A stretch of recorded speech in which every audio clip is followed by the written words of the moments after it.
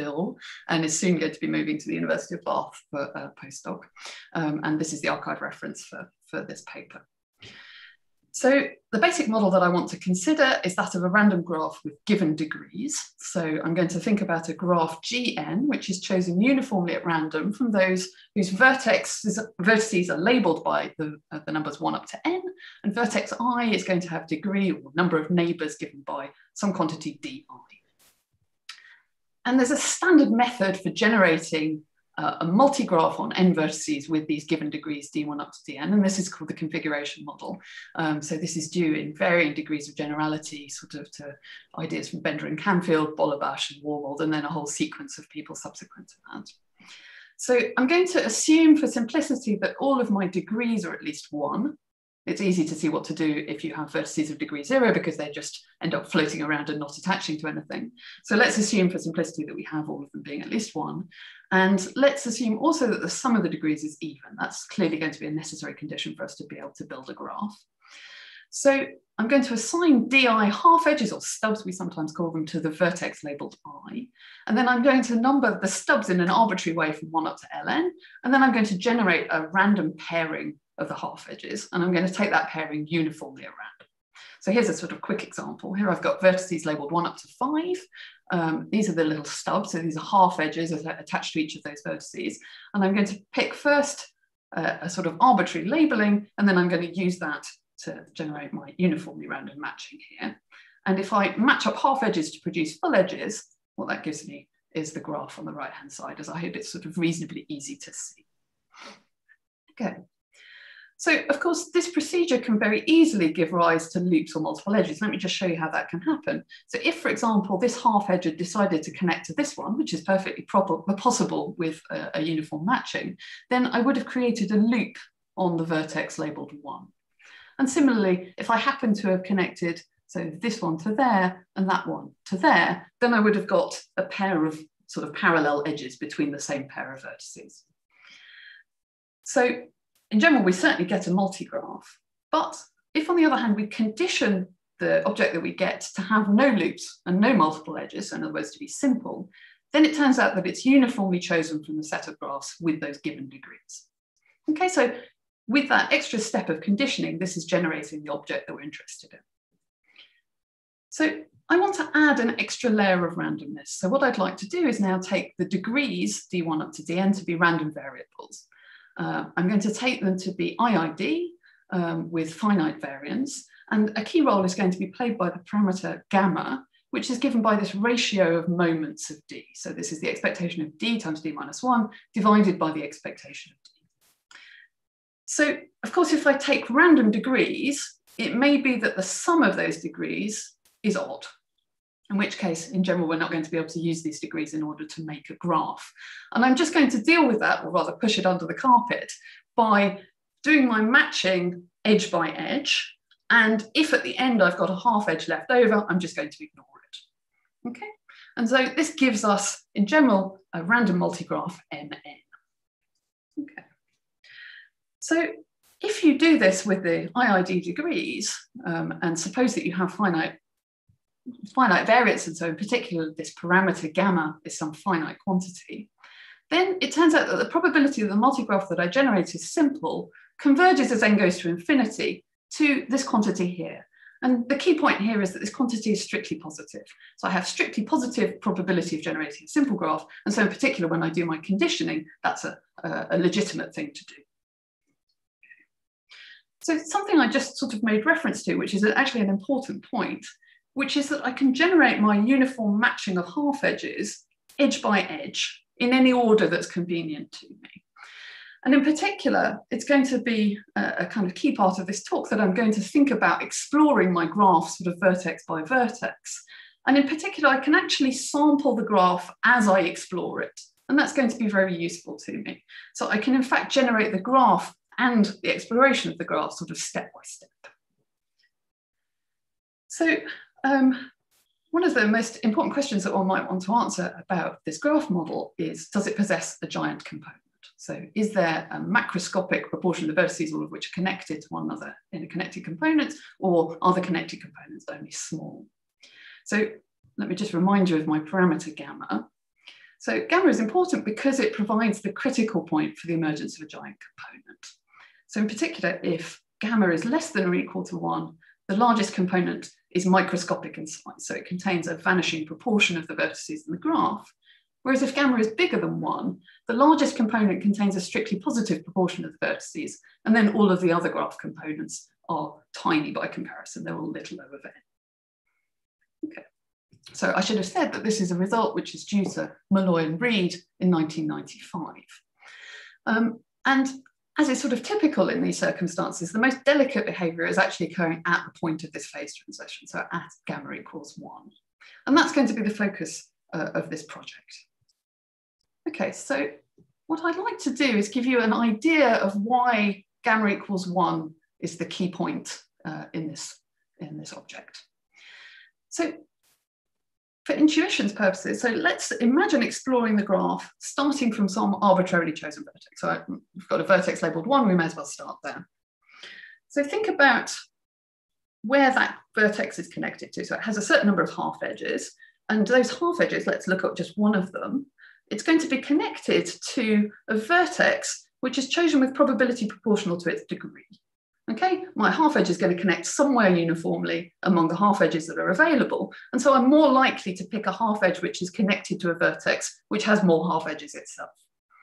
Okay, and this is true whenever I look to connect to another half edge. I look among the vertices available and I pick one with probability proportional to its available half edges. So assuming that I've only looked at a small number of vertices, that means that the chosen degree that I pick should have a law which is close to the size bias distribution, right? So rather than seeing a typical vertex degree, I'm going to see a size biased vertex degree. Okay, so let's call D star the size biased version of the random variable D. So that has this probability mass function. And the intuition is that as I explore, locally, what I'm going to see is something like a Galton-Watson branching process, whose offspring distribution is approximately the law of D star minus 1. So why D star minus 1? So my half edge connects into a half edge of a size biased random vertex, and the half edge on the way in uses up one of the degrees. And then, if you like, the offspring of that vertex are going to be the remaining degrees. Okay, so that gives me a D star minus 1. And of course, the expectation of D star minus 1, I can just calculate in terms of the moments of D, and that gives me precisely gamma. So the intuition here is then that the branching process becomes extinct with probability 1 if gamma is at most 1, and has positive probability of survival if gamma is bigger than 1.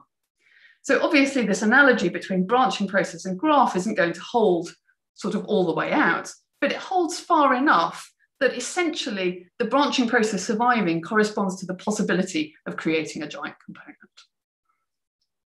Okay, so that's where gamma equals 1 comes up as the critical point for this phase transition.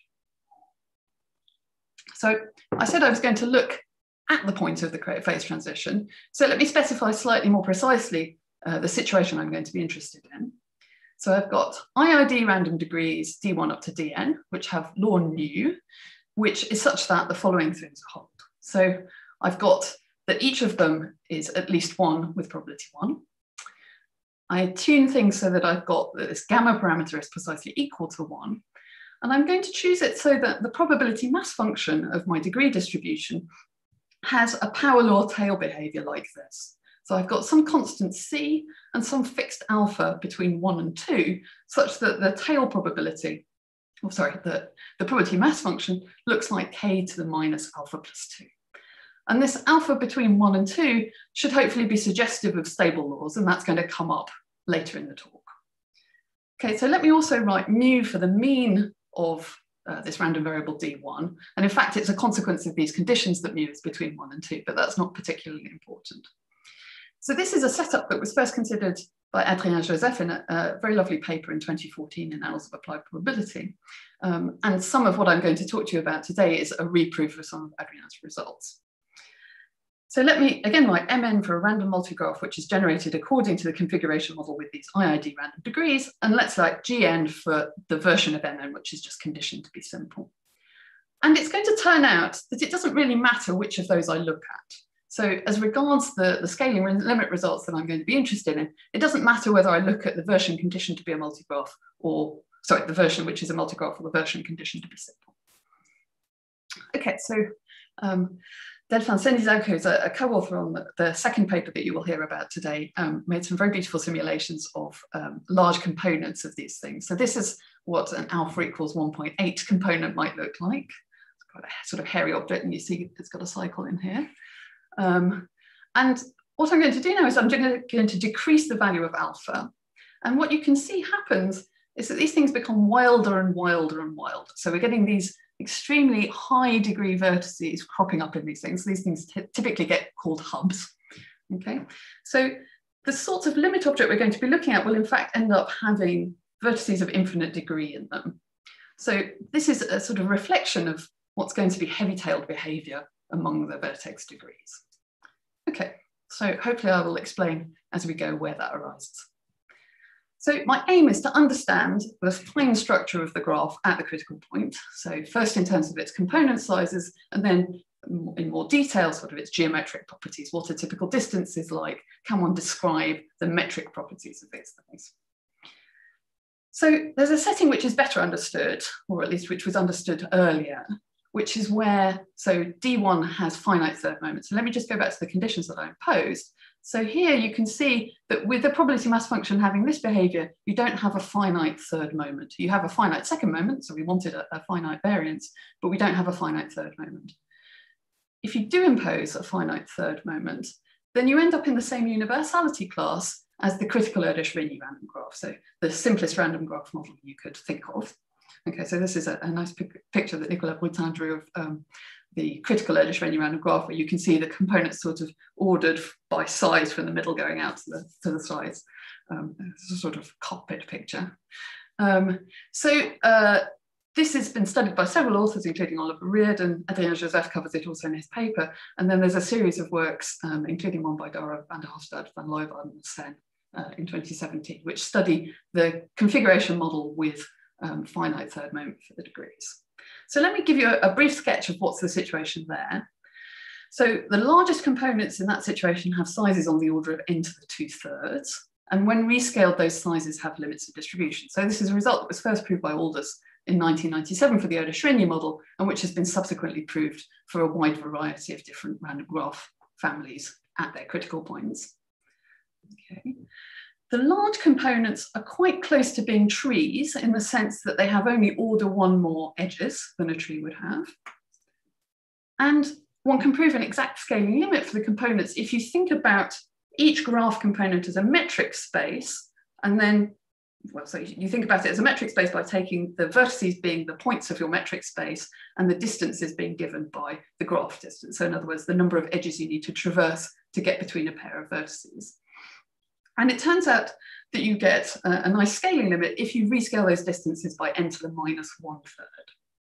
Okay, so this is something that I did in joint work with Luigi Dagliaveri and Nicolas Brutin back in sort of 2010-ish for the Erdős-Rényi model, which has been subsequently done by a long string of authors for various other models.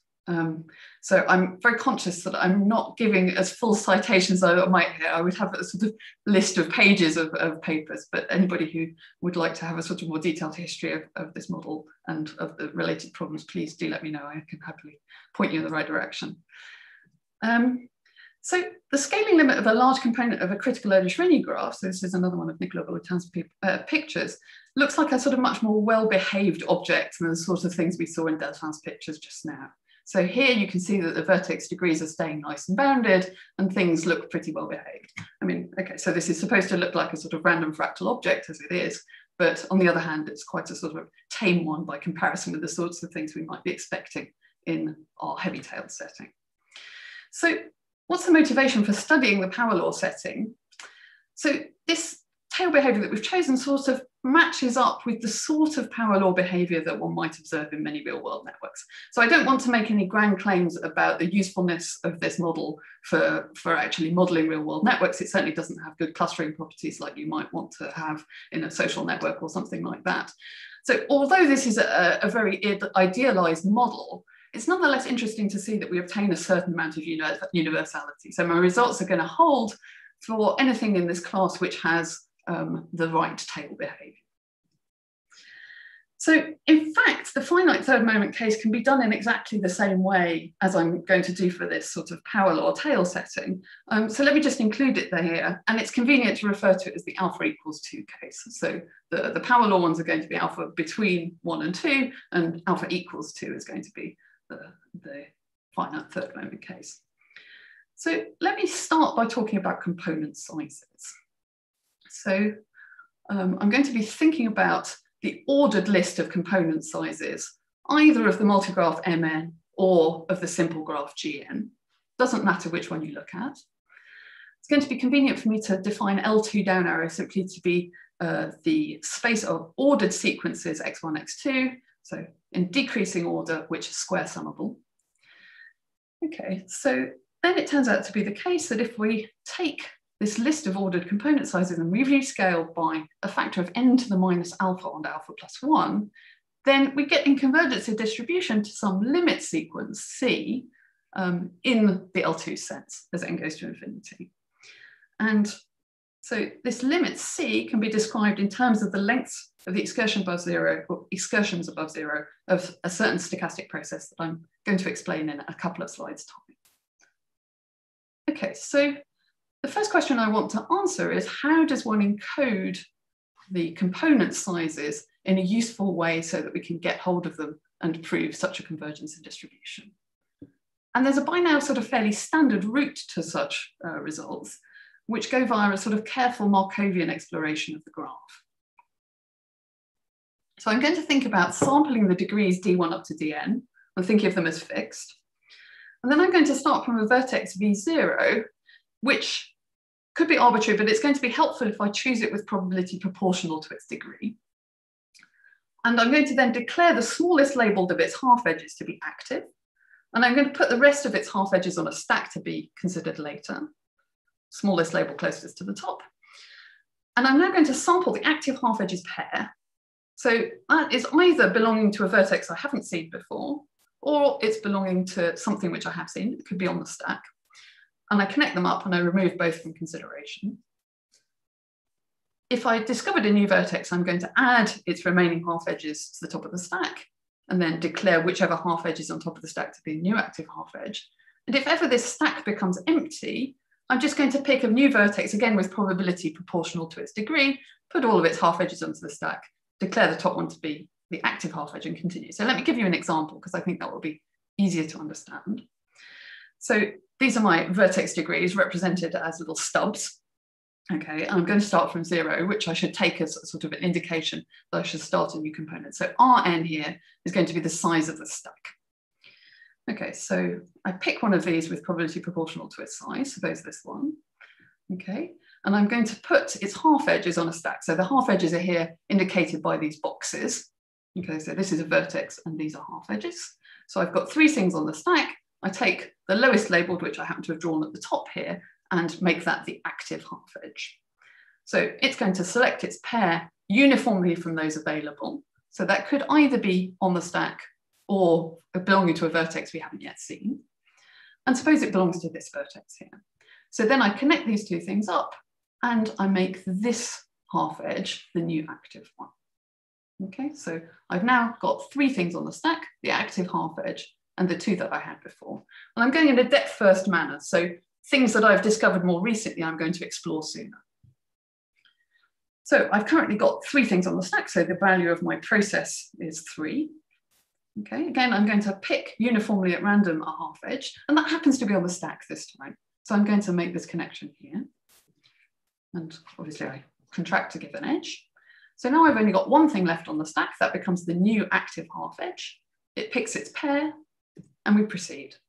So we now have nothing on the stack. There's nothing that we've seen but not yet dealt with. And this is an indication that we need to start a new component. And there's only really one place to go now because I've given myself such a small example. So we pick this vertex and we explore. So we make active one of its half edges and the other is on the stack. And then there's only one connection to make here. So these guys have to get connected to one another. And in fact, I've drawn such a small example here that in fact it has both a loop and a pair of and a sort of multiple edge between 2 vertices. But that's sort of a consequence of my having picked a situation which has only 4 vertices.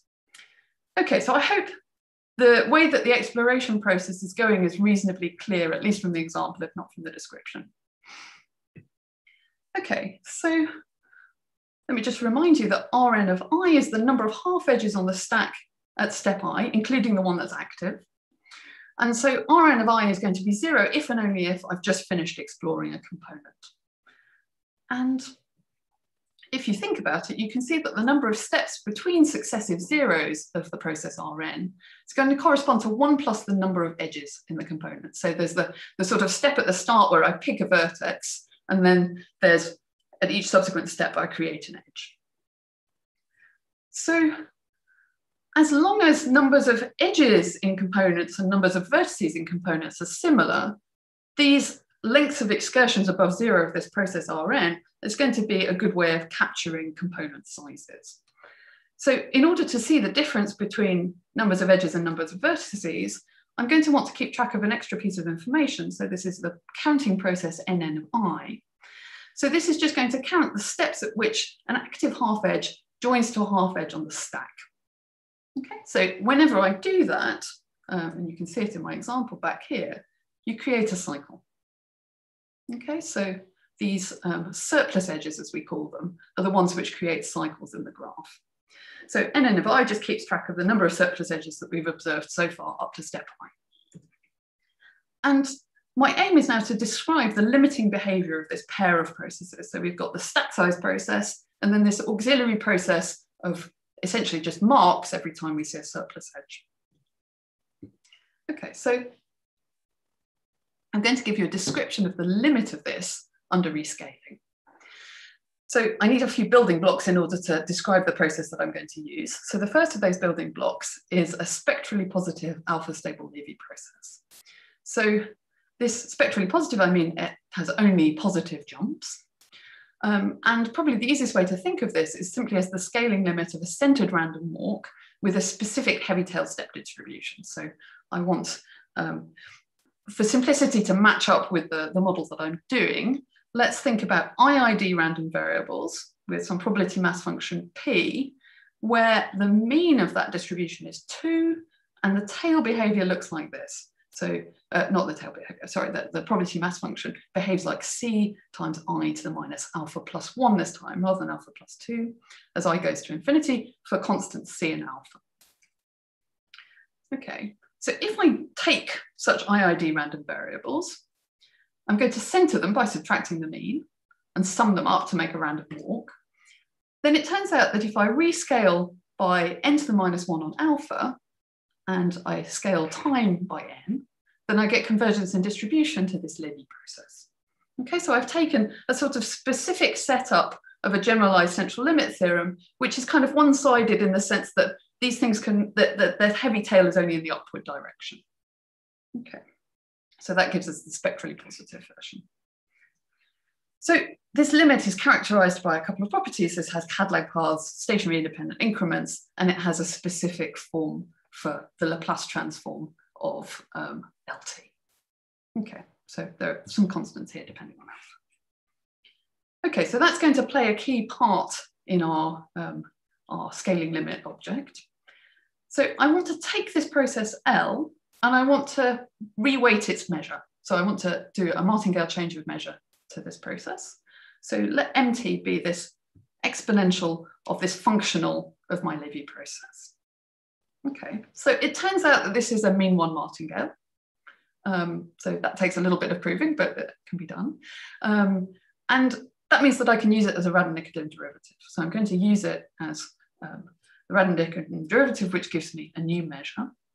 So let me do that this way. So in order to sort of characterize or fix the distribution of my process, my new process L tilde, let me just give you the expectation of some test function integrated, so of the path of this process up until time t.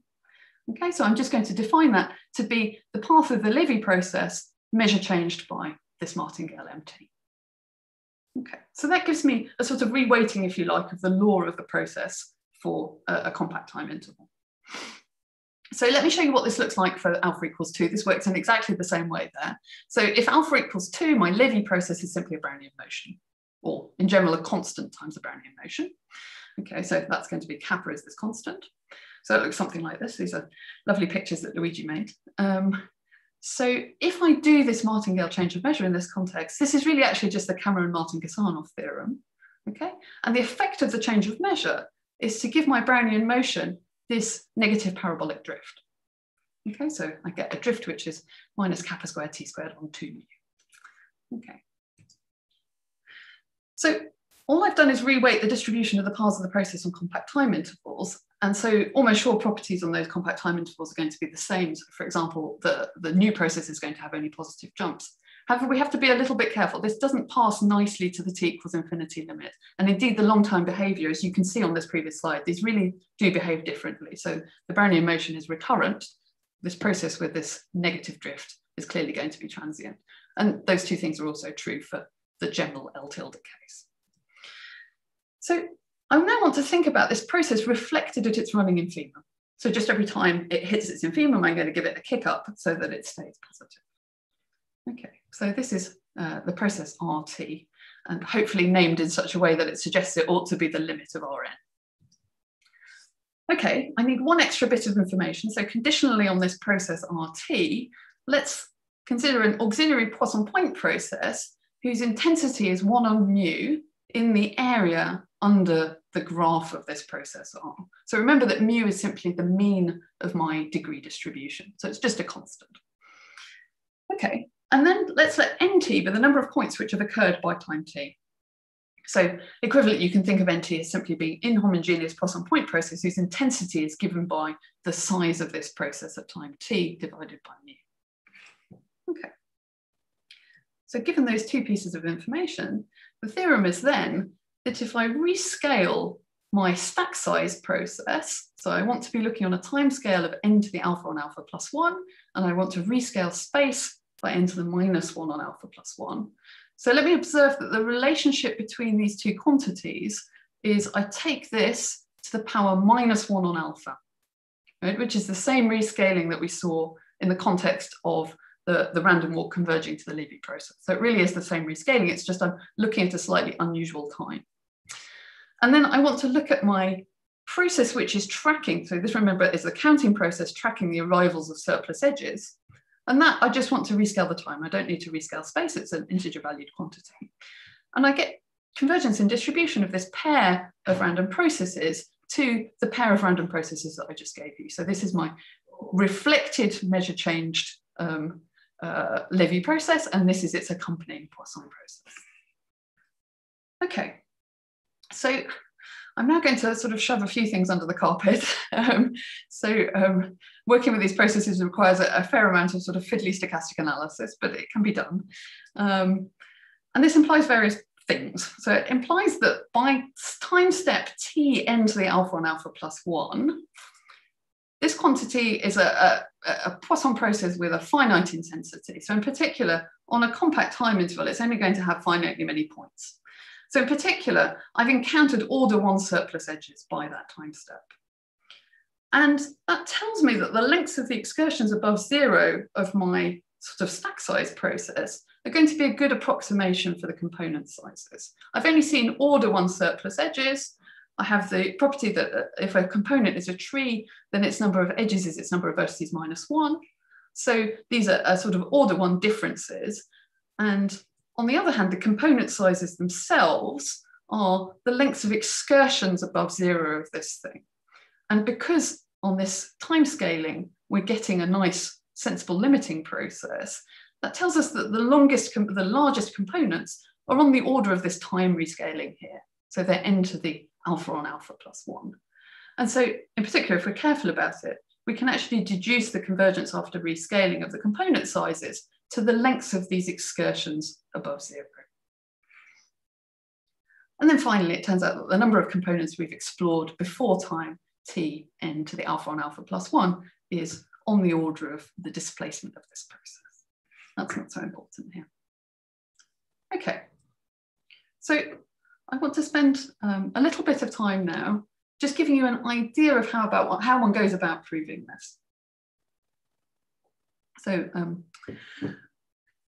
I want to first think about the exploration process. So yeah, go for it. Can I ask a question? Of course you can. I don't see what happened to the parameter gamma here. So gamma is nowhere in all of this. It's sort of hidden in the fact that we've got a mean and yes, you won't feel the gamma in this. So where is it? It's the fact that we're looking at a centered process effectively. So the Livy process, which I'm sort of comparing to, is a centered object. And that's where the criticality is coming in. Okay, thanks. No problem.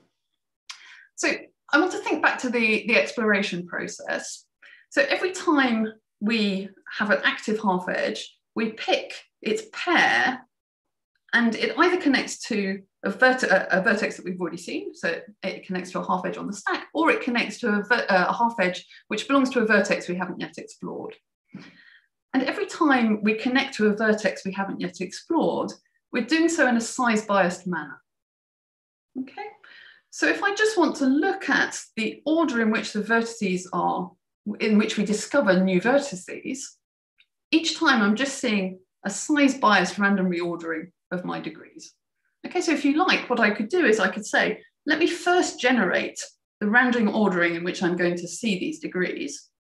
And then whenever I pick a new vertex, and that's the one I'm going to give myself. So I can sort of determine this order in advance, in fact. Okay, so I observe the degrees in the random order, which is the size-biased random ordering. So in other words, I pick the first degree with probability proportional to its size, so from among all of those available to me. Then I pick the second from among those which are remaining with probability proportional to its size, and so on and so forth. So effectively what I'm doing is I'm taking a random permutation of my degrees where that permutation has this distribution conditionally on the degrees. Okay, so let me define a sort of random walk type process. I'm going to start from 0, and I'm going to take the size bias random ordering on my degrees, and I'm just going to sum up the first k of them minus 2. So the minus 2 here is the center. Okay. So this is behaving pretty much exactly like the stack size process, except for a couple of things. So why the minus 2? So every time I connect to a vertex, I'm taking one off the stack, the one that was active half edge, and I'm also taking out of consideration the half edge that it connects to. So that's where the minus 2 is coming from. And on the other hand, I gain the remaining half edges of the new vertex. Okay, so this is looking very much like the stack size process, except it does the wrong thing at the start of a component. At the start of a component, I just get all of the stubs that belong to a vertex rather than having this minus 2 thing going on. And whenever I pair the active half edge with a half edge that's on the stack, I don't actually observe a new vertex at all. So on such steps, I'm not actually getting one of these increments, I'm just getting a minus 2. Okay, but these are two things which occur relatively infrequently. So typical steps, I'm getting more or less precisely this. I'm getting my next degree in my size bias random order, minus 2. And it turns out that neither of these things is really problematic. The first one I can deal with pretty much just by reflection, but it's technically easier to deal with the unreflected process. And 2 simply just doesn't show up in the limit. It's not something we can see once we've rescaled. So I now want to compare to something that really is a random walk. So this isn't a random walk because these quantities are dependent on one another. You know, I've taken a collection of IID random degrees, but now I've ordered them in a way that's sort of dependent on their sizes. And so that's generated the sort of dependence between them. On the other hand, I want to now compare to a truly IID situation. So let's take D star 1, D star 2, and so on to have the true size bias distribution. And let's make the standard random walk out of them. Okay, so these, by assumption, again, this is the criticality condition, have mean 2. Okay, so then this is really just the generalized central limit theorem here, that we get convergence if we do the correct rescaling. So here again, I've got this slightly unusual time rescaling, but if I take this to the power minus 1 on alpha, I get this. And so that must be the right rescaling in order to get my Levy limit. And remember that we got L tilde from L by changing measure with this thing. So it turns out there's just a discrete version of that change of measure, which allows us to compare my sort of slightly weird, not quite a random walk with this true random walk here. And that discrete change of measure converges as n goes to infinity on rescaling to precisely this martingale here. And it's sufficiently integrable that I can conclude that I get convergence in distribution of my S tilde process to the L tilde process. Okay, and so then I just need to reflect in order to get the limit of the R process. So I want to observe that this makes precise the idea that these degrees in a size-biased random order should look similar to IID size-biased random variables. It's unfortunate that we use the same term for two different things. One of these is just a different distribution related to the first one, and this really is taking the same random variables and reordering them.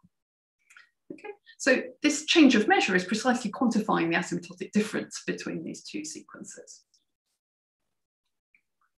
So if I then reflect at the start of my components, that's going to give me a convergence in distribution to the reflected version of this measure changed Livy process.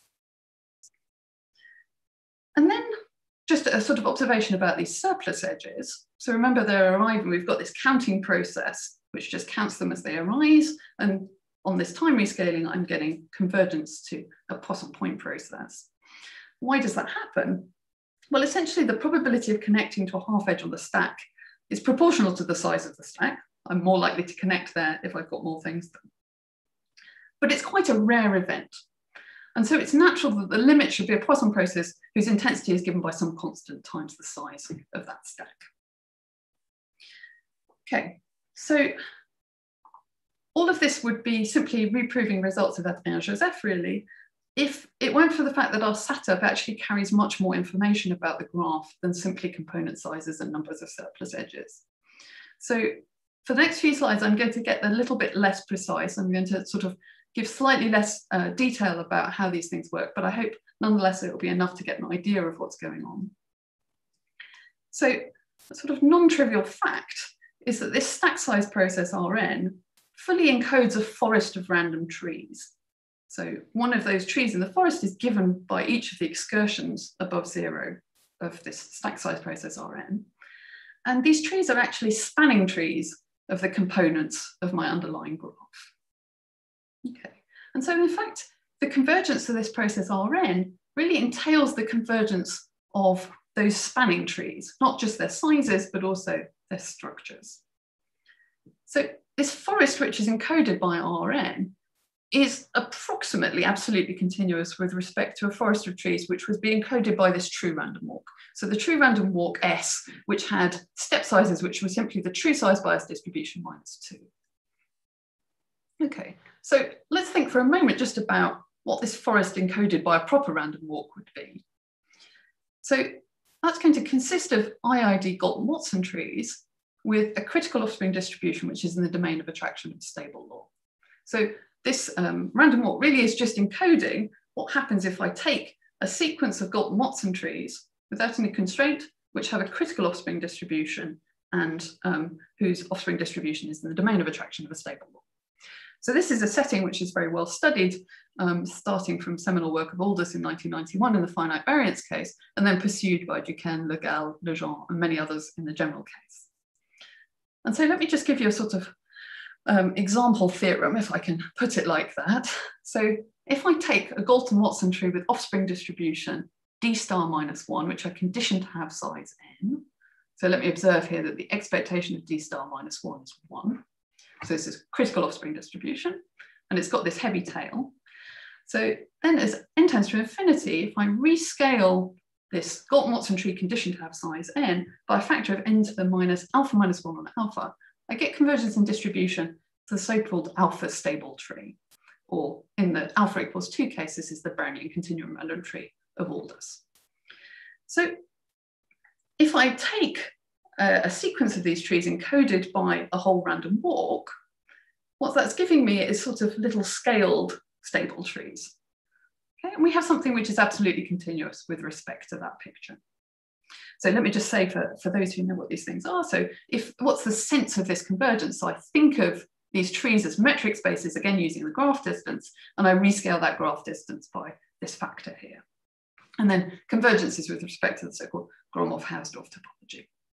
Okay, so unfortunately, I don't have remotely enough time to go into what that is, but I hope that this is at least giving you an idea of what's going on here. So this is one of Igor Korchemsky's beautiful pictures of the Brownian continuum random tree, or maybe the beautiful picture that everybody now uses. Here are some maybe less often seen pictures. So this is the alpha stable tree with alpha being 1.5. And again, we're going to see this fact that if we decrease the value of alpha, the behavior gets wilder. You get these bigger and bigger sort of hubs. Okay, so you can see here these vertices of infinite degree sort of popping up as these really dense bits of the picture. Okay, so those are the alpha stable trees, and these should at least remind you of Delphin's pictures of my graph, except that of course, obviously these are trees and so they don't have cycles in them. So these stable trees are extremely nice random metric spaces. Let me just tell you a few of their properties. So for alpha equals 2, the branch points are all binary, whereas if I take alpha between 1 and 2, then in fact all of the branch points are of infinite degree with probability 1. These are very beautiful random fractals with explicit distributional self-similarity. The alpha stable tree has Hausdorff dimension, which is equal to alpha on alpha minus 1 almost surely, also for alpha equals 2. And you can actually build them via what we call line breaking constructions, which involve cutting up R plus into intervals of random lengths and then gluing them to one another. So there's a way of creating each of these alpha stable trees by line breaking. So coming back to my, my graph model, using the absolute continuity, I get that the spanning trees of the components of Gn are converging on rescaling not to stable trees, but to measure change stable trees. Okay, so I've got this absolute continuity relation. I'm not quite getting a random walk, and in the limit, I'm not quite getting a Lévy process, and I'm getting a measure change with respect to those things. And if I additionally track the locations of the surplus edges, which it turns out can be done in a canonical manner, I can actually keep track of the full metric structure. So not just an underlying spanning tree, but also how the cycles get sort of put on top of that. And if I then think of the components as metric spaces and I rescale the graph distance by n to the minus alpha minus 1 or alpha plus 1, I'm going to obtain a collection of limit spaces which are somehow measure change stable trees with extra vertex identifications, somehow encoded by these Poisson points which create the cycles. Okay. So here's a quick caricature of what that looks like. So this is an excursion of one of my alpha stable Lévy processes. This is the sort of caricature of the tree that corresponds to it. So somehow this, I'm not telling you how to do this, and I'm afraid it's rather involved, so I won't have time to explain it, but I hope you'll believe me that there's a relationship between this excursion here and the sort of caricature tree I've got on the right-hand side. And we had these Poisson points landing under the graph of this process, and they actually encode vertex identifications in this tree, which put in the cycle structure. And it turns out that with probability 1, the vertex identifications are all going to be from leaves into these hubs of infinite degree. Okay, so it's probably good if I at least state the theorem. So let's let G1, G2, N, and so on be the components.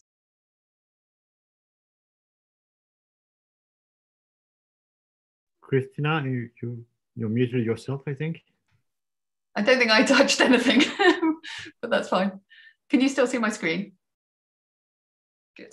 Okay, so let's let these be the components of Gn or of Mn listed in decreasing order of size. I'm going to take the graph distance in each component, and I'm going to also include a counting measure. That turns out to be a useful thing to do on the vertices of each of these graph components. And then for the limit object, let's let C1, C2 endowed with their distances, and this is going to be a measure for each one of these things. So these are going to be the trees that are encoded by my excursions of R, along with these extra vertex identifications.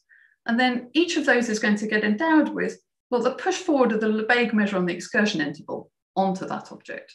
So this will be obscure to those of you who have not come across this idea before, but it turns out to be technically very useful to have these measures around.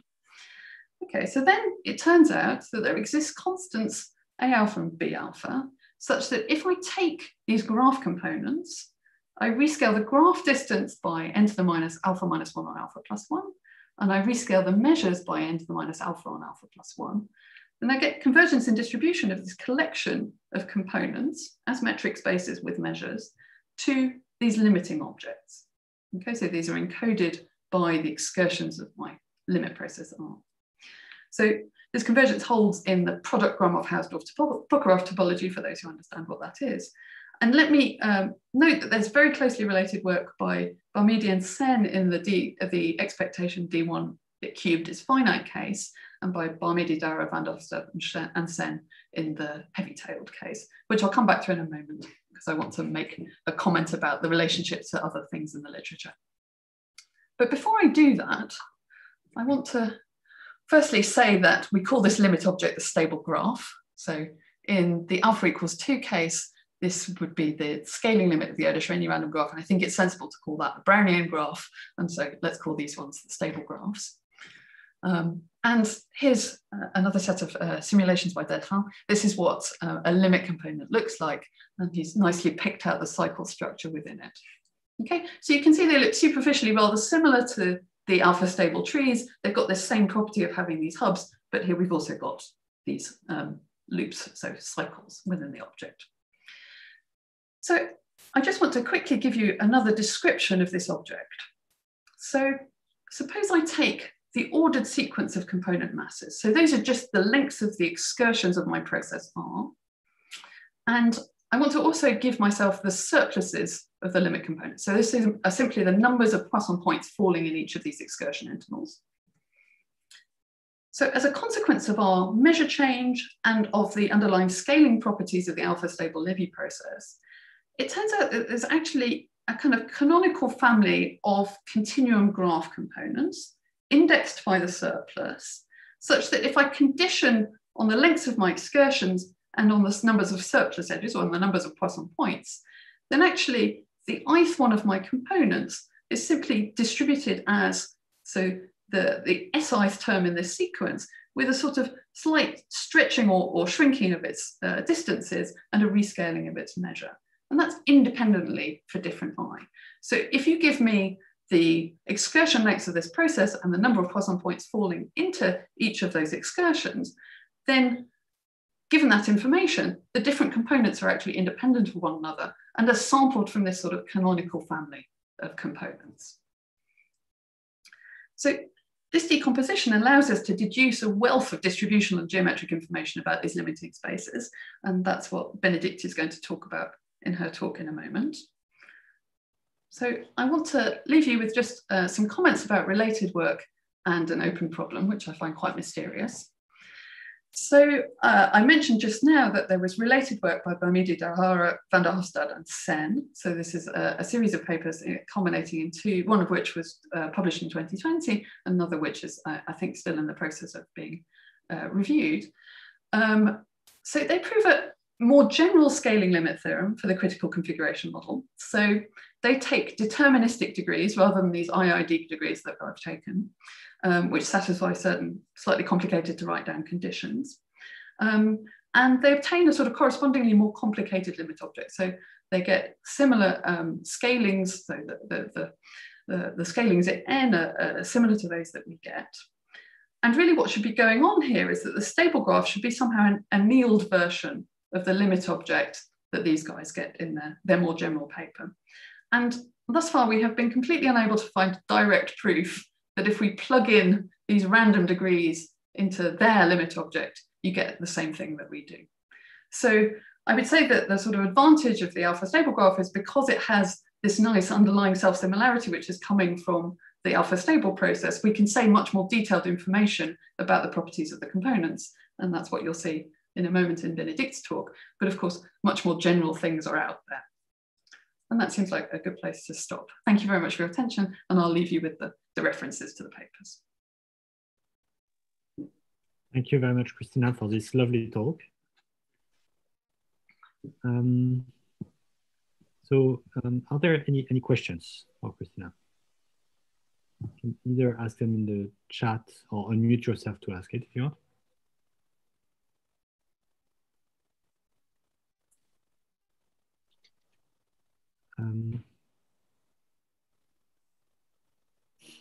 I can see a hand up. Yes. So can I ask a question? Yeah. Is this scaling limit that you define is I understand correctly for a single component? Oh, sorry, I didn't hear the last part of your question. Well, whether the scaling limits that you treat here has to do with a single component. Now you have many components, but you never look at the forest. You look one tree at a time. So but we have a sequence of these components. So we look at them for definiteness. Okay. We think about them in decreasing order of size, but that's really just you don't put all of them in one metric space. You don't put all of them in. So you could that would be one way of going about it. We just put things which are in different components at infinite distance, and we allow ourselves that in our metric. That would be one way of going about this. It turned out to be more convenient to think about them as sort of distinct objects. But of course, they depend on one another through their sizes. And indeed, yeah, but then you will have a natural distance between components that you don't have here. I guess the distance between components is simply infinite at that point. Is what? It's simply infinite. Oh, okay. Because if you're not connected, then you can't have finite distance. Okay, thank you. There is a question in the chat, Christina. I don't know. So I should try and look at the chat, should I? Let me just have a quick look. The beginning message, what does it mean by it's in the same universality class as critical ER? So what I mean is that up to scaling constants, you get exactly the same scaling limit. So, I mean, there are some constants that sort of come in here and there, a little bit like a variance, for example. But what I mean is that if you rescale the critical graph components with the same power of n, then you're going to get the same scaling limit. I hope that sort of explains more or less.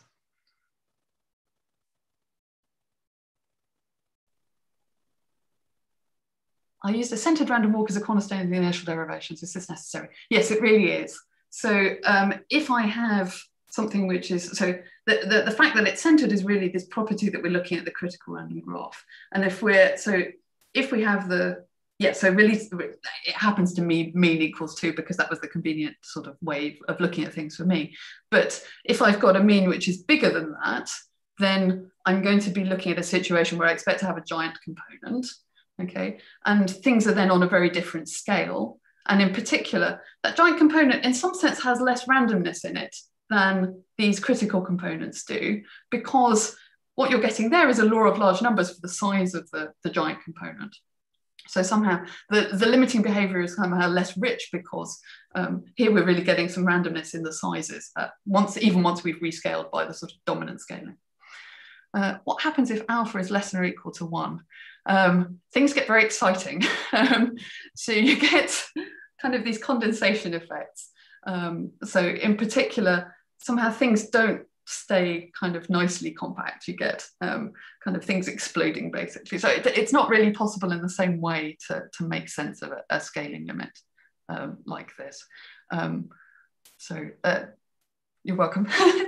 Is there any work of local limits of the sequence of graph? Yeah, so the question certainly makes sense, and I think it would. I don't know I guess this has probably been written down somewhere. I'm afraid I don't know what the right reference is, but certainly this comparison to a branching process locally really does work. I hope that answers the question. So. Can I ask something still related to this story about the fact that you don't feel gamma? So for the Erdős-Rényi round graph, you have this whole critical window, right? Yeah. And you vary, there's a parameter lambda, and you vary lambda, and this changes the parabolic drift, and you have a whole process actually there.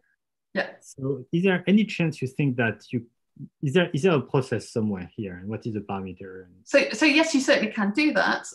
So that's actually something that my student Sato Donderwinkel has worked on and has some very nice results, which is in the process of getting written up about it. The limit objects don't quite have such sort of pleasant properties as these ones. This somehow is a rather special setting, which has these kind of really nice kind of canonical graphs that sort of sit underneath them, which Benedict will talk about in a moment. But you certainly can make sense of the critical window, and indeed this is something that Shankar Bhamidi and company have done in their setting also. Somehow the natural way to think about this is percolation. So you can think about sort of doing percolation in order to sort of move you around within the critical window. Okay, thank you. So I think that if there are no more immediate questions, maybe we could just unmute ourselves and thank Christina for the lovely talk. And I suggest that we take a 5-minute break and we convene at 5:02. Is that right now? Yeah.